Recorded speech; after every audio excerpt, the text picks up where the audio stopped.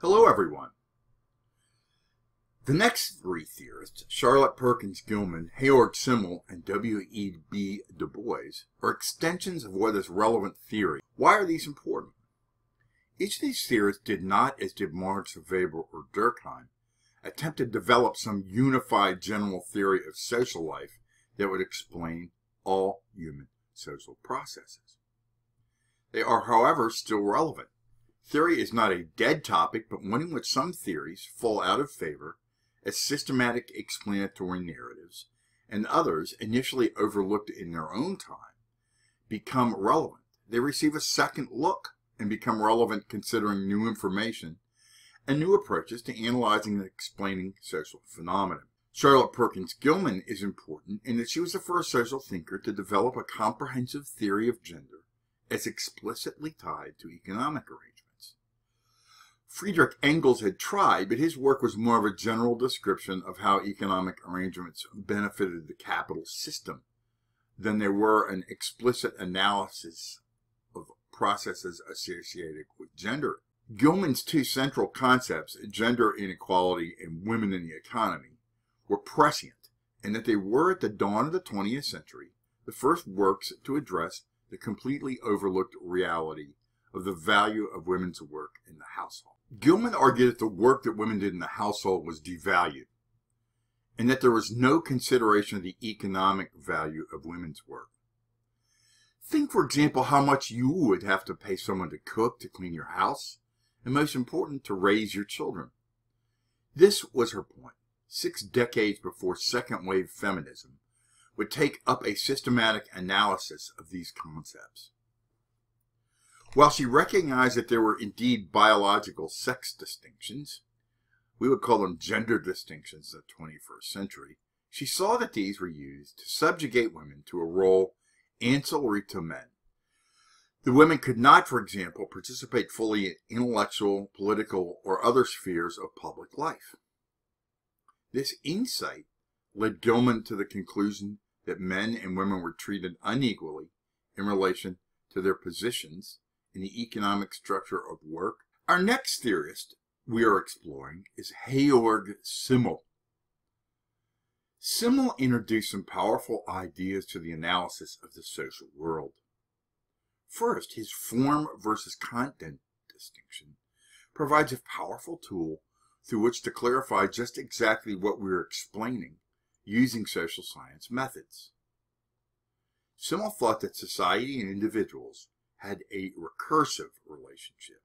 That is, one works on the other.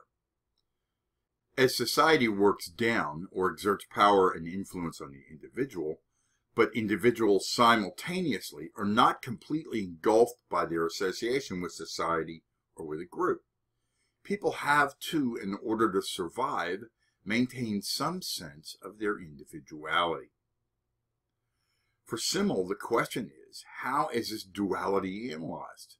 The way to do this for Simmel is through making a distinction between what he termed form and content. Simmel sought to analyze the forms versus the actual content. What does this mean? Let's look at an example. A sociologist of religion might examine a series of faith-based religious organizations and sects. They're not concerned about at all whether or not these are true. They're not making a value. They're concerned about how they function. What are the statuses within religious organizations, the degree to which they access central writings or scriptures, the degree to which rituals are used to establish what is sacred. Here's another example. Everywhere there are employer-employee relationships. For Simmel, he's looking at the forms of these interactions, not specific content.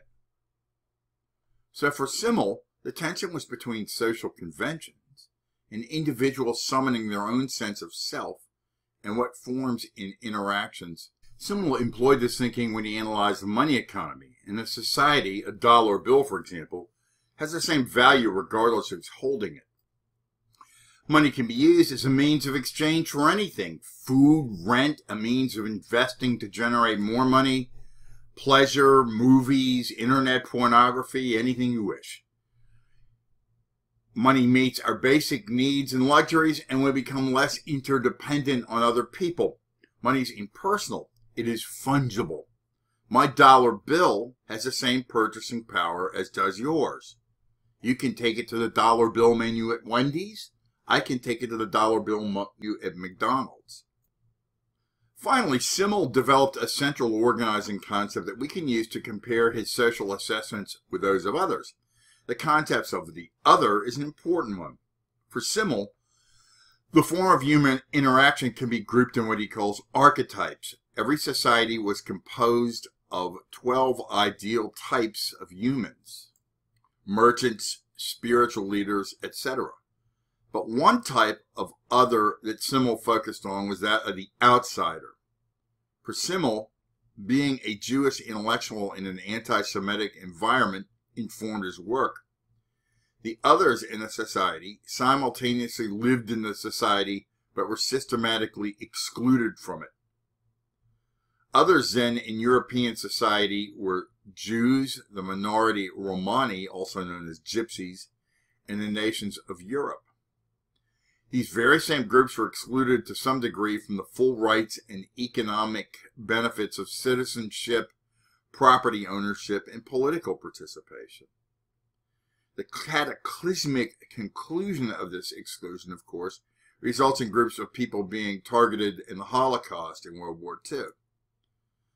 Simmel's concept of the other and the form, not specific content, that this takes allows for comparisons with other similar forms in other societies, particularly institutionalized racism, a structural society-wide component present in the United States.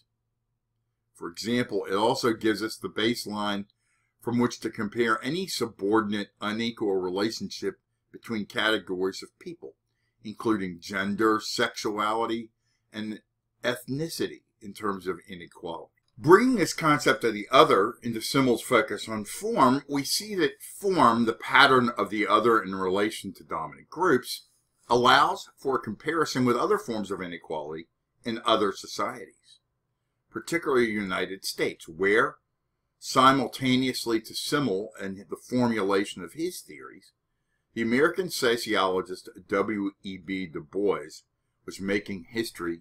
DuBois was the first African American to receive a Ph.D. from Harvard University and the founder of the NAACP. He was ignored by other sociologists of the day. He articulated a framework, however, through which to examine what Henry Louis Gates terms a central trope or narrative that is still of enormous importance, that of race and race relations between categories of people. In his groundbreaking work, The Souls of Black Folk, DuBois outlines what he considers to be a central problem in the United States, what he terms the color line. On one side of this color line is the dominant group. On the other, non-whites. At the time, the salient group for DuBois was African Americans, but this can apply to any non-white group. He asserted that people of color must, to survive, have a double consciousness. That is, people of color must always not only be self-aware, but also aware of any forces or interactions that might come at them from individuals and institutional effects of a dominant white culture. Think about this. It's as true in 2017 as it was in 1902 when he wrote it. In your personal experiencing, how often are you tasked with thinking about your race as a subjective reality? For some of us in the right circumstances, the answer might be not at all. As a white, middle-aged man, I rarely, if ever, am made aware or forced to think about in an everyday environment this fact, the fact that I'm a white man. For my friends of color, however, they tell me a different story. So, DuBois' theory of race, the color line, becomes penultimately relevant to us today in 2017, 125 years after it was written.